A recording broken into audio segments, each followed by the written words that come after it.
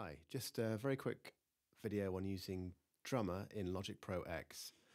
In case you've had the same problem as me, which was a latency problem, and I just couldn't get Drummer to play in time with a click like this.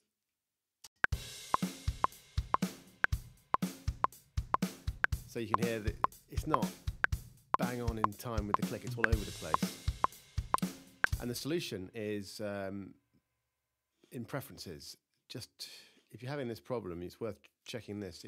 Go to preferences and go to audio, and then go to the general tab, and then there's a thing there called plug-in latency, and mine was set to off, and if you put it to all, then everything plays in time beautifully, as you'll hear now.